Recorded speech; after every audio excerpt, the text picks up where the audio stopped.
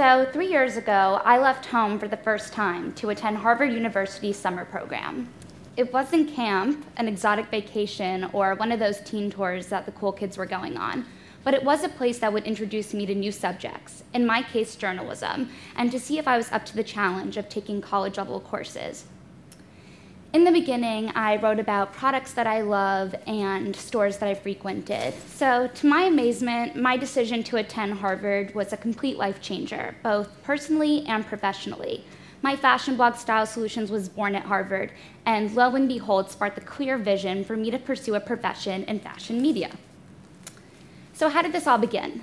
In one of my classes, my professor, Martha Biebinger, told us that whoever wants to be a successful journalist in today's industry should have a blog. She gave us the task to either critique an existing blog or the challenge of creating our own.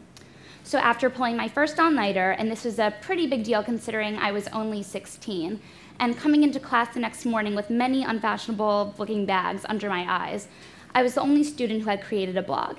And this was kind of like my social network moment, and to my surprise, I heard that Mark Zuckerberg created Facebook in the same dorm that I had created Style Solutions.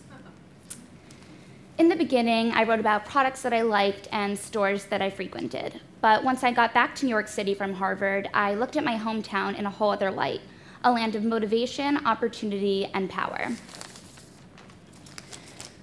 And I really wanted to motivate girls on how to dress. So I started posting pictures of myself and outfits, and that's kind of how that all began. I was very motivated and probably a bit overconfident. Even a Harvard summer program does that to you because you're constantly surrounded by highly ambitious people who really think that they could do anything, and I truly did believe that. But this did not set me up for the challenges and the criticism that I was about to face. There would be people coming up to me saying, "Why are you posting pictures of yourself online?" There would then be those random Facebook messages from people that I didn't even know criticizing my lifestyle and the way that I would dress. And then on top of it, there would be girls in the hallway that I actually knew telling me that my lipstick was paler than my skin. So it really goes to show that, as the more successful you become, not everyone is going to be supportive. And while this obviously could have really brought me down, and there were moments that it did, it really made me want to become stronger and come up with a twist that would differentiate my blog from the rest. I started becoming obsessed with reading fashion magazines like Vogue, InStyle, and Glamour, and newspapers like the New York Post, which is my local read that I'm totally obsessed with. And I would start finding advertisements for celebrity personal appearances around New York. And I actually went to one of them, and it was for Rihanna. She was at a Barnes & Noble. I left school, went to do this, waited in line for hours, and after begging to just have a moment with her, little did I know, did a 2 simple quote interview with Rihanna lead to a complete interview series that I now post on my blog on a regular basis with celebrities, designers, and stylists. I started working with designers who just wanted me to basically wear clothes on my site for free. I then started to cover Fashion Week for my blog and for the Daily Front Row, and this was really great because it gave me experience into the real world of journalism, and I even got locked backstage this summer interviewing Cody Simpson while I had my own column for the Daily Online called Live from LA, and I was doing this at night when I was working as an intern for Rachel Zoe during the day.